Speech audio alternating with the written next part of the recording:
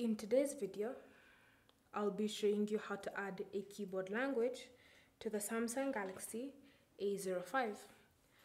Start by opening the Settings app, and in Settings, scroll and select General Management. From here, tap on Samsung Keyboard Settings, and then select the option Languages and Types. From here, tap on Manage Input Languages, and then you should see a whole list of languages. To add one, simply tap on the toggle next to the language option, and it will be added to your keyboard.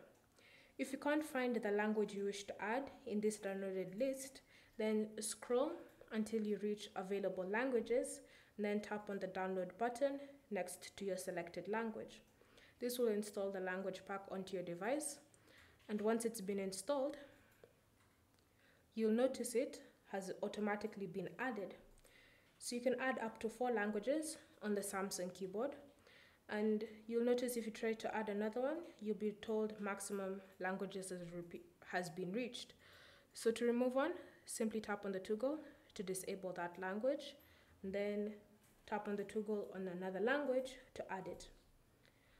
And then if you wish to switch between languages while typing, on your Samsung keyboard, you should notice a globe icon.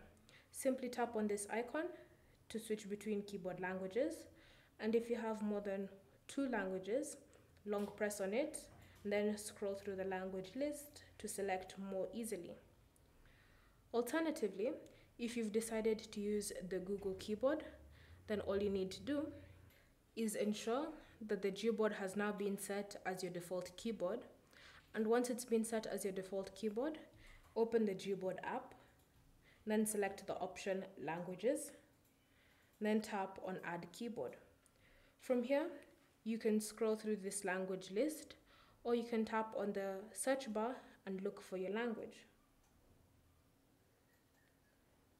Then you can add the different keyboard styles you wish, and then tap on Done, and you can add as many languages as you wish. And once you've added all your languages, then simply open your Google keyboard, and again, to switch between languages, simply tap on the globe icon, and it will switch between languages easily. If you wish to view the whole language list, long press on the icon, and the list will appear. You'll notice that when the list appears, that you also have your Samsung keyboard languages that have appeared. So this is an easier way to switch between the keyboard languages or from the 2 keyboards. Thank you for watching. If you have any questions or comments, leave them down below, and we'll get back to you.